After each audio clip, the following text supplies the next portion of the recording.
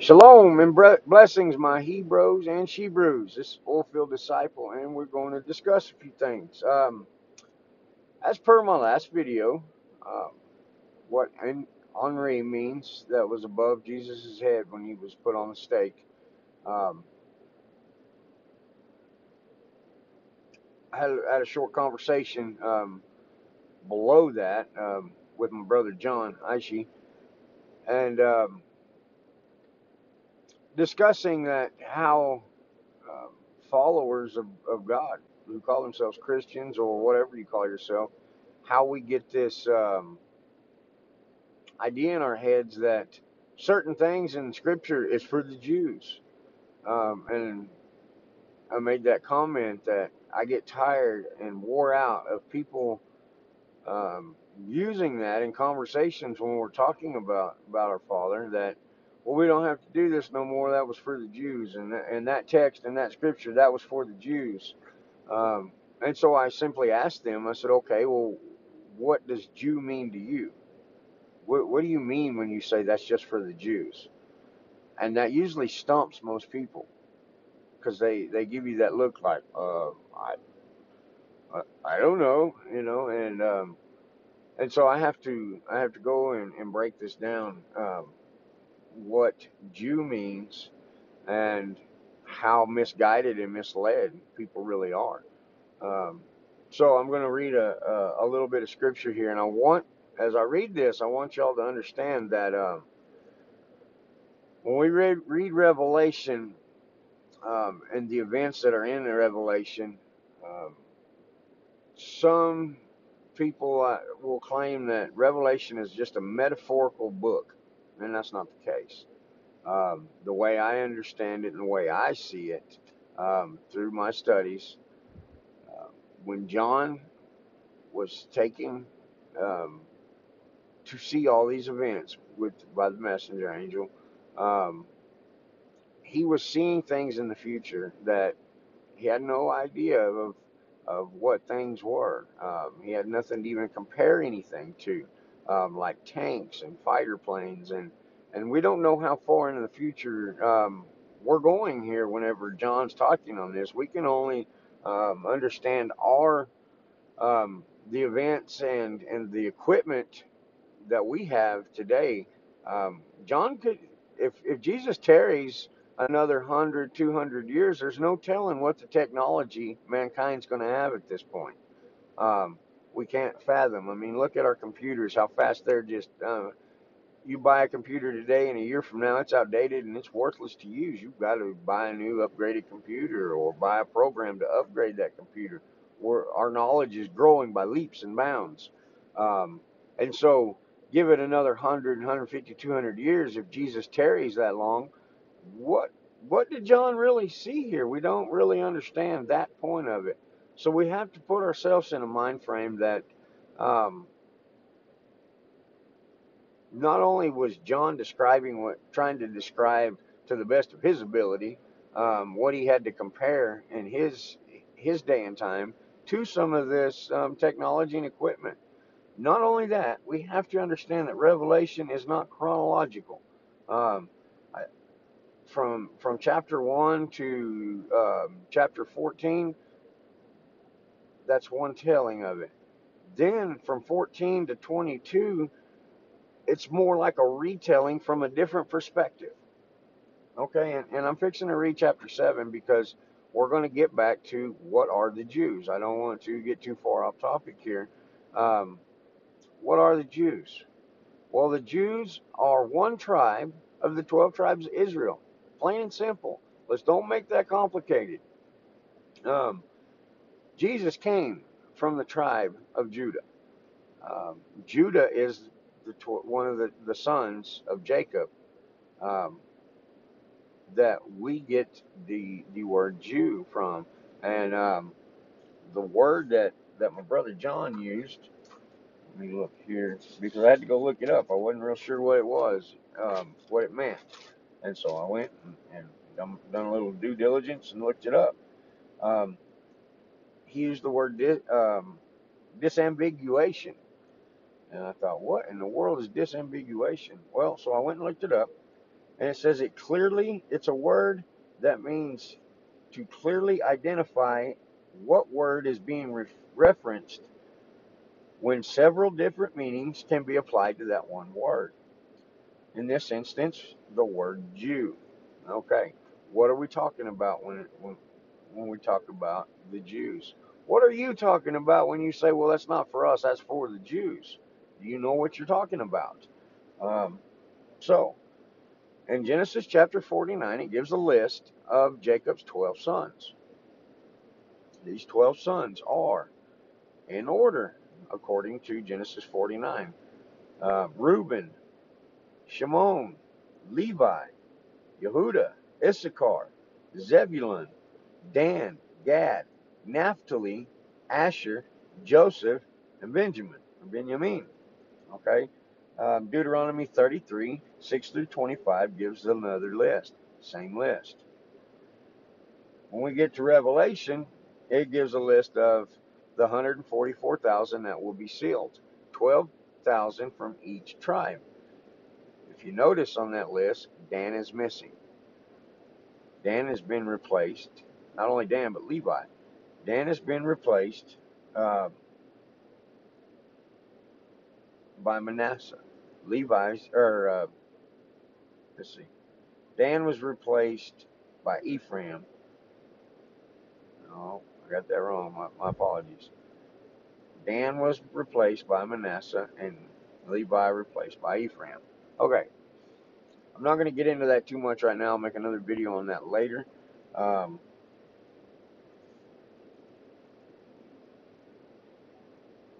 of those 12 sons, they came from two of Jacob's wives, Leah and Rachel, and two handmaids um, produced four sons of the 12. So from Leah, Jacob's sons were Reuben, Shimon, Levi, Judah, Issachar, Zebulun. From Rachel, Joseph, and Benjamin, just two. From the sons of the two handmaids, he had Bilhah, which was Rachel's handmaid, and we have Dan and Naphtali. From Zilpah, which is Leah's handmaid, we have Gad and Asher. Okay, now if we go back to in the book of Genesis and we look at the marriage that Jacob worked his 7 years for, he was working for Rachel, but he wound up through being beguiled, being deceived. Um, his first wife, he married Leah, and he wasn't real happy about that. He's like, hey, wait a minute, I work for Rachel. But the father of Rachel and Leah said, yeah, but Leah is older and we need to get her married first. So Jacob winds up working another 7 years um, to be able to marry Rachel. But the cool part of that is he didn't have to wait the 7 years. He married Rachel at the end of the 7 days um, of the feast, of the wedding feast that Leah and Rachel where he married Leah. Um, I know this can get confusing because you're like, what? That's too many names.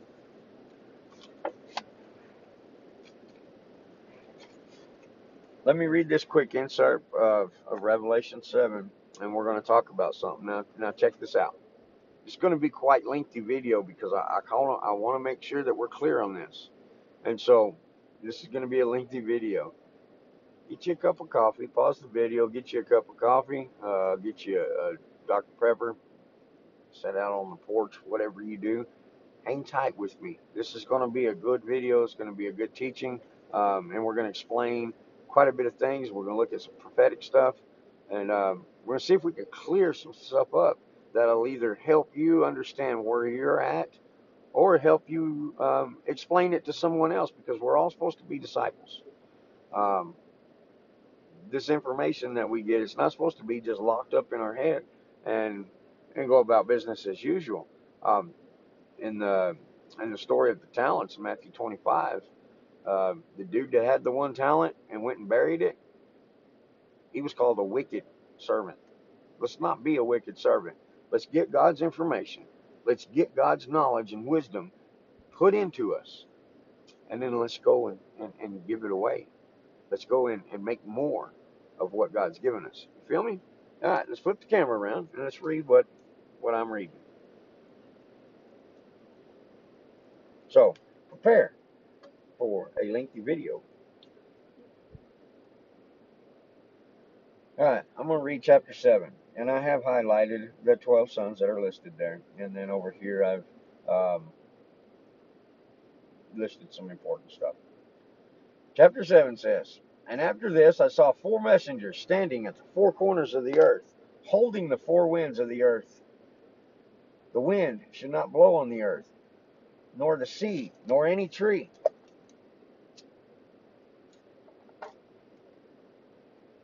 And I saw another messenger coming up from the rising of the sun, holding the seal of the living Elohim. And he cried with a loud voice, the 4 messengers to whom it was given, to harm the earth and the sea, saying, do not harm the earth, nor the sea, nor the trees, until we have sealed the servants of our Elohim upon their foreheads. And I heard a number of those who were sealed, 144,000 sealed out of the tribes of the children of Israel. Of the tribe of Yehuda, 12,000. Tribe of Reuben, 12,000. The tribe of Gad, 12,000. Asher, 12,000. Naphtali, 12,000. Manasseh, 12,000. Shimon, 12,000. Levi, 12,000. Issachar, 12,000. Zebulun, 12,000. Joseph, 12,000. And Benjamin, 12,000 were sealed. After this I looked and saw a great crowd, which no one was able to count, out of all the nations, tribes, peoples, and tongues, standing before the throne, and before the Lamb, dressed in white robes, palm branches in their hands, crying with a loud voice, saying, deliverance belongs to Elohim, who sits on the throne, to the Lamb. And all the messengers stood around the throne, and the elders and the 4 living creatures, and they fell on their faces before the throne, and worshipped Elohim, saying, Amen. The blessing, the esteem, the wisdom, the thanksgiving, and the respect, the power, and the might, to our Elohim forever and ever. Amen. One of the elders responded, saying to me, who are the dressed in white robes, and where did they come from? I said to him, Master, you know. He said to me, these are those coming out of the great distress, having washed their robes and made them white in the blood of the Lamb. Okay, I made a comment right there. It says, sanctified saints, redeemed by grace through Yeshua, guided by His Holy Spirit. Okay, back to the scriptures. I'll explain in a minute. Because of this, they are before the throne of Elohim and serve him day and night in his dwelling place. And he who sits on the throne shall spread his tent over them. Okay, now keep that in mind. This is these are before the throne of Elohim, not before like prior, but at. And they serve him day and night in his dwelling place. And he who sits on the throne shall spread his tent over them. They shall hunger no more, neither thirst, neither shall the sun strike them with nor any heat. Look at that in Yeshayahu 49:10 or Isaiah 49:10. Because the Lamb who sits in the midst of the throne shall shepherd them and lead them to fountains of waters of life. Jeremiah 2:13 and 17:13. And Elohim shall wipe away every tear from their eyes. Yeshayahu 25:8. All right. Now then, if we come down to 8, I'm not going to read it all, but I'm going to read verse 3. Another messenger came and stood at the slaughter place, holding a golden censer, and much incense was given to him, that he should offer it with the prayers of all the set apart ones upon the golden slaughter place, the holy ones, which was before the throne. And smoke and incense with the prayers of the set apartments went up before Elohim from the hand of the messenger. Skip down to verse 8. A second messenger sounded, and what looked like a great mountain burning with fire was thrown into the sea, and a third of the sea became blood. Hold that thought, I'll come back to it. Verse 13. And I looked, I heard an eagle flying in mid-heaven, crying with a loud voice, Woe, woe, woe to those dwelling upon the earth, because of the remaining blast of the trumpet of the three messengers who are about to sound. Okay, let's get y'all up here, flipped around. I got to drive on and get moving here, but let's look at this for just a minute before I flip y'all around. Let's come back to me. Like I said, I really want y'all to get this. This is a complicated passage if we look at it in the way of chronological order, and our way of understanding time. In 7:13, when it said that those are the ones dressed in white who stand at the throne, bow at the throne, serving God day and night, being shepherded by the Lamb, right? Okay, you can go back and read that and look at that. Chapter 8 says the set apart ones of the golden slaughter place, prayers of the set apart ones. Verse 4. Verse 8, a great mountain burning with fire. Now, you can go do your research on this. I have already. Mountains and in Scripture, a lot of times, is going to be referring to a religious system, not necessarily church. Sometimes it can be the church, depending on the text, depending on the context. In this verse, you go do your own diligence on it. I already have. A great mountain burning with fire was thrown into the sea. What I understand about that is a religious system that is being overthrown, and it is a wicked religious system. And I'm going to go out on a limb here and say that this religious system is Christianity, Holy Roman Catholic believings, the Catholic Church. In this passage, we have to remove our understanding an element of time. You've got to if you're going to understand this. I know that can be quite difficult to comprehend, but like I tell my wife a lot of time, this is a fourth dimensional way of thinking, and we're not accustomed to it. We're so trained with things that the way they are that coming out of certain ideas like time, for example, is quite complicated, and I thank y'all. I thank you, Lord, with all of my heart that you've given me that comprehension to be able to remove time and understand certain passages like this one. So remove time. Um, Go back and look at my video on death. When we die, where do we go? Um, that'll help you understand where I'm at right here talking about this. I've made a video on that already. If I go back into it, it's just going to prolong this video even longer. So, the ones that have been redeemed by the Lamb, which all of us have been redeemed by the Lamb. Let's not get into a separation there. Let me flip y'all around and y'all see what I see and try to stay with me here.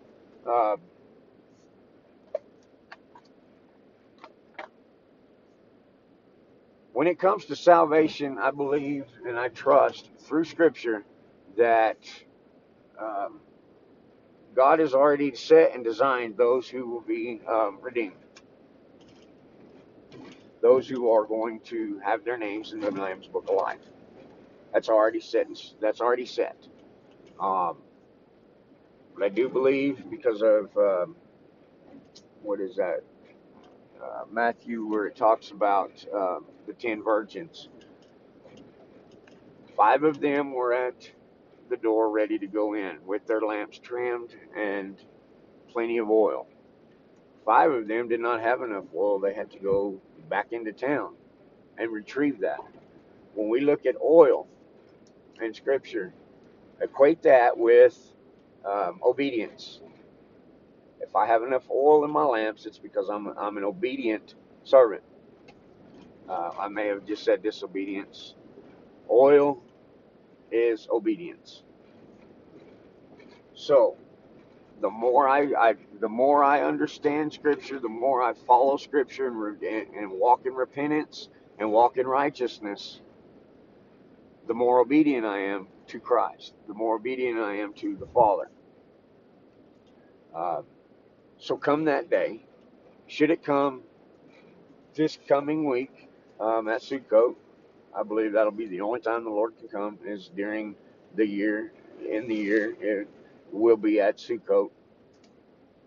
Because right there it said the angels, the remaining trumpet blast has yet to sound it. Woe to those inhabitants of the earth. A lot of people would like to have you believe that the church has been removed at that point. It's not the case. No way is that the case. Uh, God's church is Israel. Now, this is where I'm going to get back to what you mean by Jew. God's chosen people is Israel, the Hebrew Israelites. Whether you are naturally born an Israelite or you are an adopted child who has become an Israelite, that's His church. There is no separate church beyond Israel. The Christians do not have the market cornered when it comes to being God's chosen people. Understanding the 12 tribes, there was 10 northern tribes and 2 southern tribes. The southern tribes are Judah and Benjamin. The 10 northern tribes are the rest. The other listed there. Now Ephraim and Manasseh comes in there. Another video for another time. God has divorced the northern kingdom at this point in our understanding of time right now. God has divorced the northern kingdom due to their rebellion and disobedience. Judah, which is the Jews, and Benjamin are the southern kingdoms who God has not necessarily divorced, but due to their rebellion and disobedience, they're kind of pushed to the side right now. Christians would like to have you believe that Judah, and which are the Jews, and Benjamin have been removed from God's chosen people, and now they have come in. That's like saying I've adopted some children, and my natural born children, I boot out of the house. It's not the case. Now, my natural born children are in punishment right now. But my adopted in children are being rebellious. And their consequences and punishment are coming. But they're still my children nonetheless, because I've adopted them. I love them. That still makes them mine. That still makes them in the house, grafted in. Romans chapter 12, go read it. We don't get to be separate. We are either in the house of Israel with salvation, or we're goyim, Gentiles. If you're Gentiles, well, then you have no promise. You have no inheritance. You had better be an adopted child to God. You feel me? Are you still with me there? Okay. So when when we jump up and say, well, I don't have to do that because that's for the Jews, we have just um, disconnected ourselves from the inheritance. And we don't want to do that. That's not good for us. It's very bad that we would do that. Um,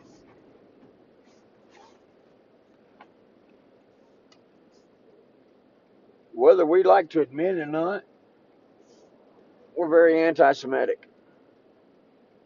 We want to say, yes, protect the Jews, protect Israel. But at the same time, when the scriptures talk about doing something, when God is laying out his laws and commands for us to do, we want to disconnect ourselves from that and run from it. And that's a lie that has been spun through the Holy Roman Catholic Church from the early centuries